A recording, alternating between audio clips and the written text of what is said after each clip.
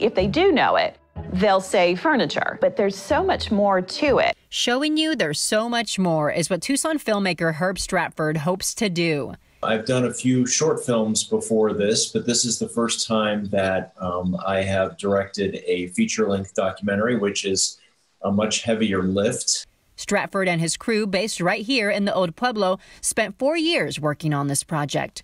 We were sort of surprised that there had never been a film about Gustav Stickley, and I think it was just one of these strange things where somebody who is such an iconic figure has somehow slipped through the cracks. But not anymore. When you make a documentary, you think you know where you're going, but the story really takes you where you need to go. And so there were definitely some twists and turns. One of them was COVID-19.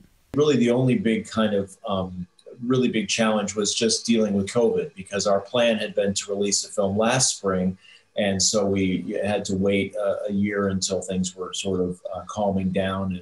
The wait is finally over, and starting this Friday through virtual cinema, the documentary is showing in about 22 different states, including here in southern Arizona. The Loft Cinema has picked up the film, so that's a way for a local theater to be supporting us, and for our audience to support the Loft, which does a great job with showing independent films like our film.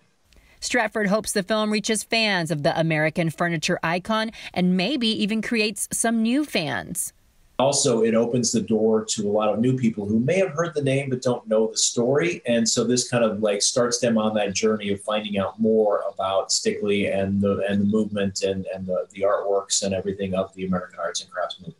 The documentary took the crew to about 12 different locations across the country, from Florida to Michigan, carrying with it a special Tucson connection. And so even though it's not a Tucson story, it feels very Tucson because of the fact that we all live here, all of us who made this film.